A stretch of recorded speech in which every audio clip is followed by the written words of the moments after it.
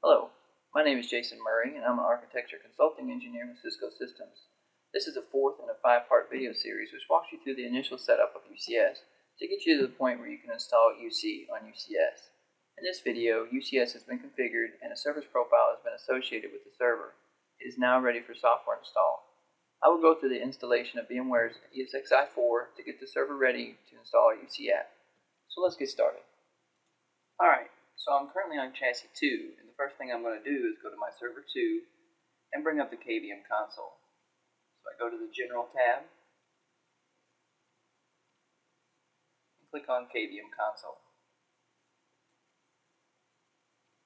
Now I'm looking at server 2's console. Seeing this message, it tells me there's nothing installed on the server or it can't find its operating system. What I want to do now is install ESXi on it. So I'll go to the Tools menu and then launch Virtual Media. What this does is bring up a window to let me add an ISO image. So now I'll go to Add Image, then I'll pick a bootable ISO image to boot from. Now in order to use that image, you have to map it by checking this box next to your image file. Once the image is mapped, do not close this window out or the mapping will be removed.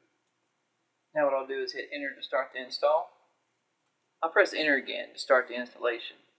Now some parts of the install take some time to go through, waiting on things to extract. When I get to those parts, I'll skip ahead to the end of the task so you don't have to sit through and watch the dots go across your screen. This is one of those places, so I'll move it forward some. So now it's to the point where it's loading the software and modules needed for installation. I'll go ahead and move it up a little bit more. Okay, so now I'm at the install portion. I'll go ahead and hit Enter to start the installation.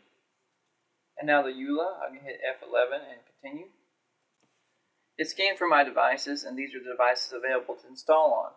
Since we are installing UC on UCS, the only supportable way at the making of this video is to install ESXi locally on your B-Series server. Since that's what I'm installing it on, I'm going to choose my local drive. Alright, so it's ready to install ESXi. I'll press F11 to continue. And now it's installing. Again, I'll move the video up to when it's finished. And installation is complete. Now before I reboot, I'm going to close out my mapping to the ISO I made earlier by closing out this window. Now it warns me that drives will be unmapped, which we want, so we'll hit yes. And then we'll hit Enter to reboot. And once again, I'll skip through to when the server is finished rebooting. Okay, so the server is finished rebooting, and now I'm at the VMware console. Now what I need to do is configure the server with an IP so I can reach it via my vSphere client. I'll press F2 to configure it. Now I'm asked to log on. Since this is a brand new installation, the root password is blank. Now that I'm logged in, I'll arrow down to Configure Management Network and press Enter. I'll arrow down to IP configuration.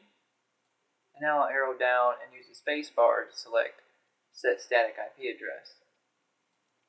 Now I'll put my IP address in. Subnet mask, and my gateway. And I'll hit OK to save. Now I'll hit Escape and Y to save changes. I'll hit Escape, Escape again, and now I'm back to the login screen. And that's it. Now what I'll do is I'll minimize this window and open up my vSphere client to connect to the server.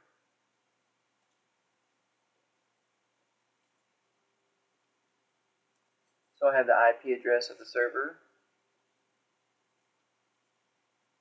Now I'll put in root, and there's no password, so I'll hit log on. I'll ignore the security warning here. And I'm connected to my server. I'll hit OK in the 60-day evaluation notice. And that's all there is to it. Now that I have ESXi installed, I can start building my VM and getting my UC app installed and running. And that's what I'll do in the last video of this series, where I'll go through installing Call Manager 8. Thanks for watching, and always, thanks for choosing Cisco.